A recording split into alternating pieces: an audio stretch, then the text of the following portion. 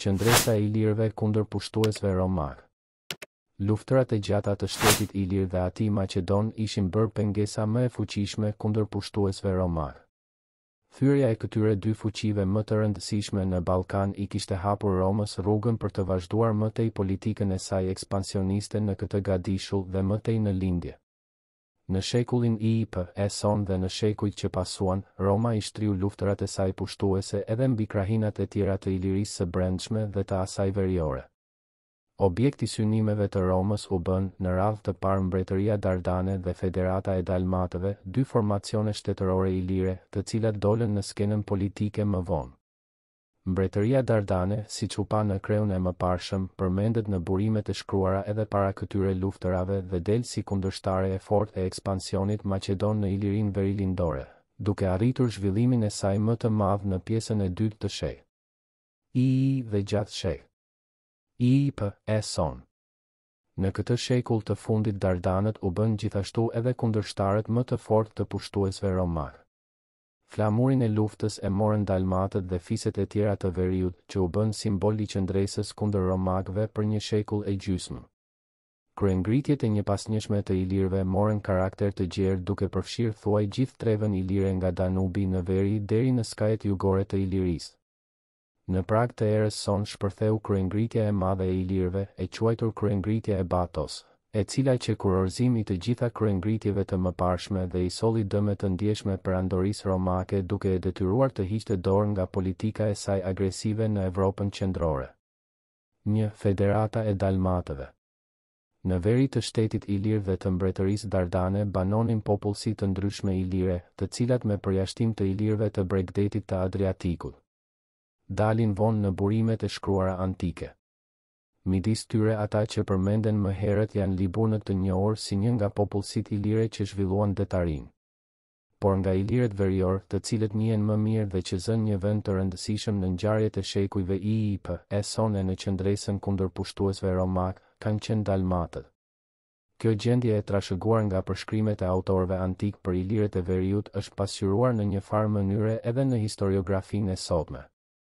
Nuk mund të thuhet se mungojnë studimet për ilirët e veriut, por këto studime lidhen më tepër me popullsi të veçanta, me shtrirjen e tyre gjeografike dhe nuk ka një trajtim të përgjithshëm të historisë së tyre. Këto studime mbështeten pak nga të dhënat e arkeologjisë, edhe pse këto janë të pasura në krahinat veriore ilire për periudhat prehistorike e protohistorike dhe për periudhën e pushtimit romak. Federata e Dalmatëve dhe ludytërat kundër pushtuesve romak. Në sheh. I.P.E.S.on, dalmatët shfaqen në Ilirinë e veriut si një fuqi politike aktive. Tokat e banuara prej tyre deri në atë kohë ndodheshin në krahinën e brendshme, në jug të Alpeve dinarike, ku gjendej edhe kryeqendra politike e tyre, kështjella e Delminit. Në këtë krahinë dalmatët krijuan një federatë të fuqishme, e cila erdhi duke u shtrirë në drejtim të bregdetit. Në federatën e dalmatëve u përfshin edhe disa popullsi fqinje. Gjatë sheh. I.P.E.S.on territori i saj u zgjerua mjaft, në këtë territor që përfshirë jo vetëm tokat e brendshme, por edhe ato bregdetare. Në veri treva e federatës arriti deri te lumi Titius, kërka e sotme, duke pasur si fqinje Liburnën. Në jug, në fillim ishte lumi Tilur, Cetina, por më vonë kufiri arriti deri te rrjedhja e poshtme e Naronës, lumi i sotëm Neretva, në brigjet jugore të së cilës banonin daorsët. Më i vështirë është përcaktimi i kufirit lindor, pasi kemi të bëjmë me një krahinë malore, por ka shumë të ngjarë që ai të arrinte deri tek viset e banuara nga desidiatët në Bosnjë. Pjesa më e madhe e trevës së Federatës së Dalmatëve, brenda këtyre kufive dhe detit Adriatik ishte thuajse tërësisht malore, por nuk mungonin edhe disa plaja të mëdha.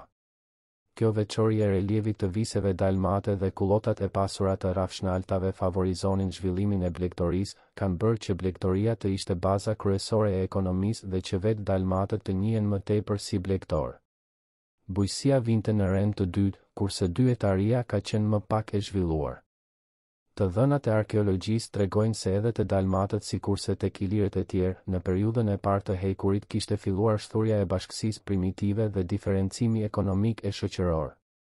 Në gjirin e shoqërisë së dalmatëve ishte krijuar një shtresë e veçantë që zotëronte kope të mëdha bagëtisht të imta, nga e cila doli paria fisnore që u vu në krye të federatës dhe e udhëhoqi në luftërat e ndryshme.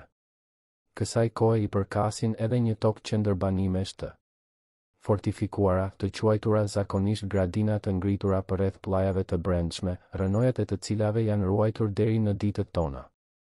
Këto qendërbanime të fortifikuara apo kështjella ngriheshin në maja të sheshuara të disa kodrave të ulta dhe janë të njëkohshme. Ato përveç mbrojtjes natyrore ishin të fortifikuara me ledhe gurësh që dalmatët bën kundër pushtuesve romakë. Ndryshonte prej tyre Delmini, kryeqendra e dalmatëve, të cilën Straboni e ka quajtur një qytet të madh, sikurse del nga përshkrimet e disa autorëve të tjerë antik, ai ka qenë shumë i fortifikuar, i rrethuar me mure të larta dhe i vështirë për t'u pushtuar. Për të njohur natyrën e qendërbanimeve të fortifikuara të dalmatëve mund të ndihmonte arkeologjia, por ato qendërbanime kanë mbetur ende të pastudiuara mirë. Sidoqoftë ato nuk u zhvilluan si qendra qytetare, veçse me ndonjë përjashtim të rrallë, por i shërbyen kryesisht popullsisë blegtorale. Duke qenë blegtoria degë kryesore e ekonomisë së viseve të brendshme dalmate, në këto vise u zhvilluan ato zeje që lidhen me blegtorinë. Kështu pasuria e madhe me dhen i dha shkas punimit të leshit dhe krijimit të punishteve të tekstilit.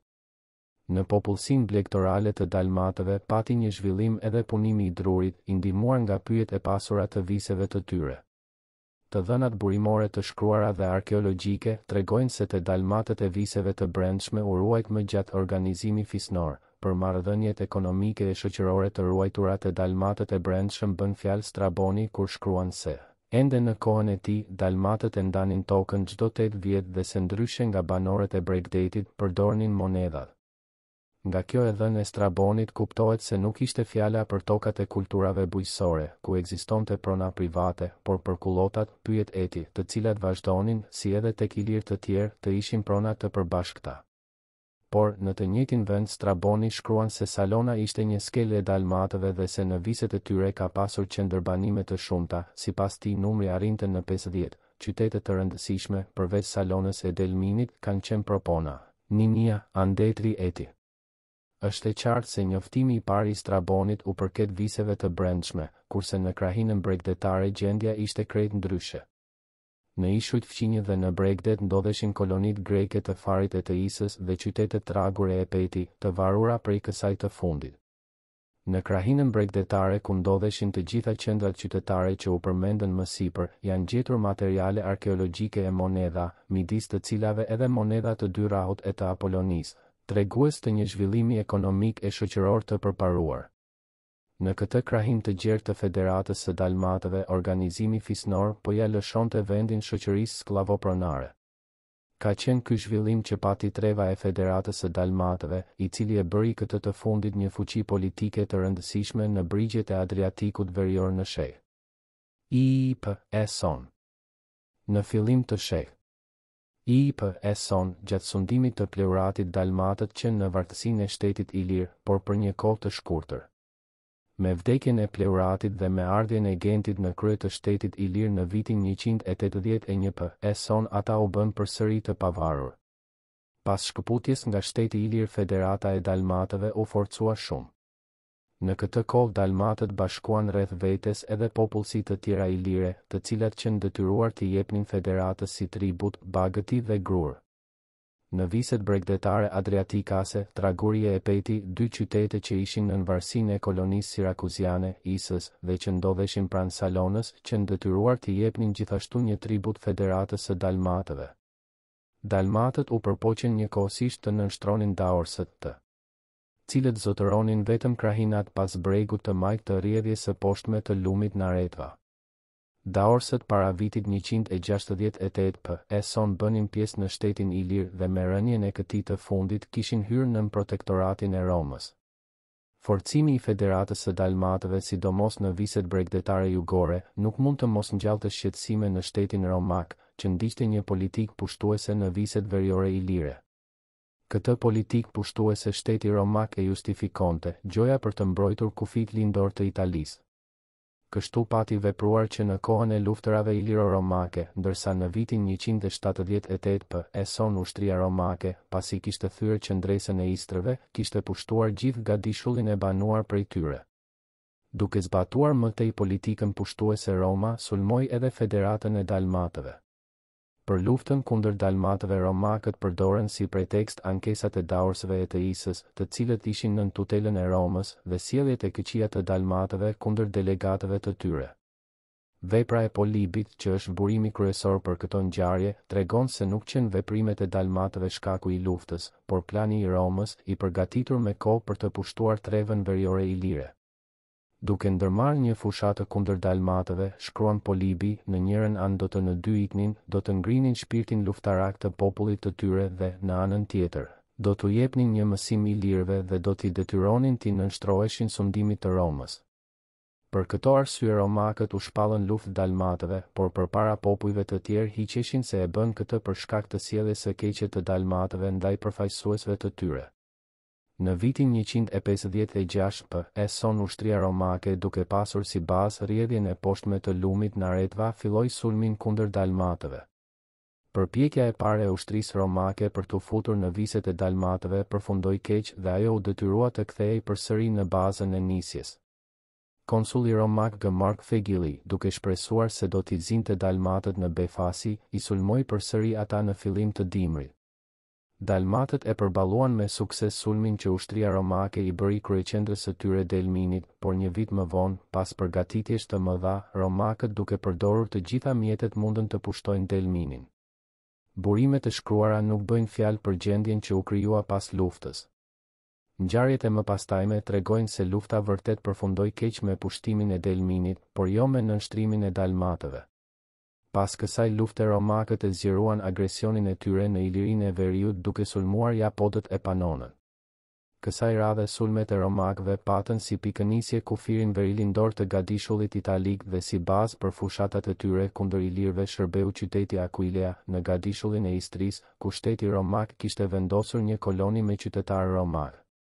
Japodët e Panonët, ashtu si dalmatët, i vazhduan për një kohë të gjatë luftërat kundër pushtuesve romak.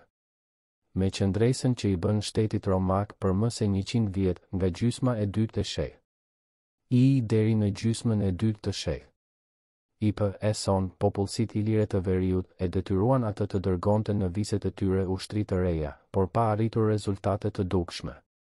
Në krye të popullsive veriore ilire, në luftën kundër romakëve, qëndronin dalmatët, të cilët për shumë vjet me radhë mbetën kundërshtarët më të fortë të Romës.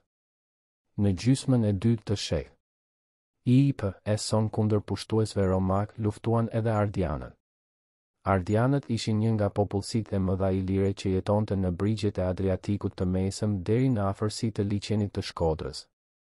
Viset e tyre, që bënin pjesë në shtetin ilir pas vitit 168 p.e. ishin futur në njërin nga krahinat pseudo-autonome të krijuara nga shteti romak. Në ndikimin e luftës dhe të qëndresës së Federatës së Dalmatëve kundër Romës, ardianët e ndryshuan statusin e vendosur në vitin 168 dhe u bën të pavarur.